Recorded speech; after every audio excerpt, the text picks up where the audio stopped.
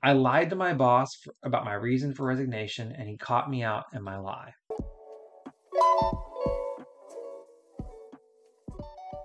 I told my boss over the Christmas period that I would be resigning due to moving locally, and he won't accept my resignation.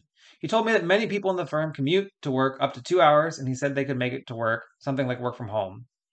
I froze up on the phone and I just said that they can make it work, something like work from home. I froze up on the phone and I just said that there are other personal issues for my resignation. And he said I don't have to tell him, but we can discuss it after the Christmas break.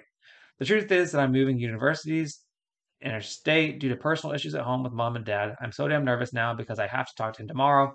Should I just tell the truth and prepare for all the damn awkwardness or just continue with I have personal issues at home, don't want to work anymore? Yeah, so you said you're moving locally and you won't accept your resignation. And he said he just kind of opened the door saying, hey, if you needed to still work and I don't know the nuances of this conversation, but I'm going to assume the best of your boss and say, hey, we can make it work and let you work from home. Sounds like he's just making it possible for you to continue working from them if you wanted to. But what I'd just say is, hey, you don't really have to give a reason whenever you resign. You really don't. So I just say, hey, I appreciate that, but I am no longer going to be able to work for this company more after XYZ date, as that will be my last day at the company, and then just kind of drop it. If you don't want to work there anymore, you don't want to work there anymore, and you don't really have to explain. It's I would give your boss a little bit of grace here. Other people might say, "Oh, they're unwilling to accept your resignation."